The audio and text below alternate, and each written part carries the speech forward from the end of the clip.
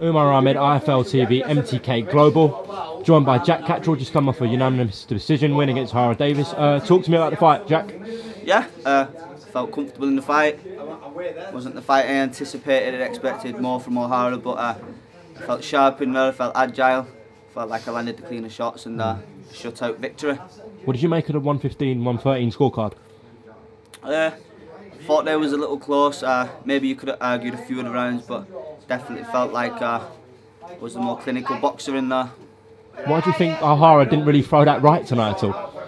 I think he was scared. I think to me I expected him maybe after a few rounds to become desperate and let the right hand go, but it seemed to me he didn't want to engage. How did you feel in them 12 rounds? Felt comfortable, yeah. Sometimes it was hard to stay disciplined. Maybe I could have gone through the gears more, but after I landed a sharp jab, he dropped back out of distance, and again it just didn't set off how I wanted, but I felt comfortable in there. And at the end of the day, I got the victory. Is that how you expected the fight to go? You can expect anything in the ring. I expected the right hand to come up. I expected more of a dogfight sometimes, but it was clear he didn't want it tonight.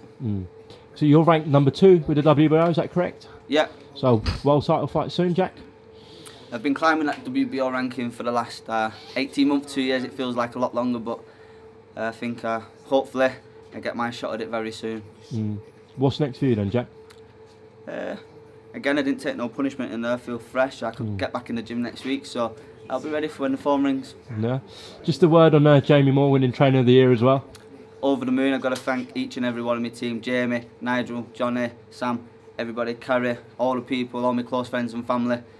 It wasn't just, there's no I in team, it was everybody who did it tonight, so thank you to everybody. Just lastly, O'Hara's obviously stepped up twice against Josh Taylor and yourself, lost both times. Where do you think he goes from here?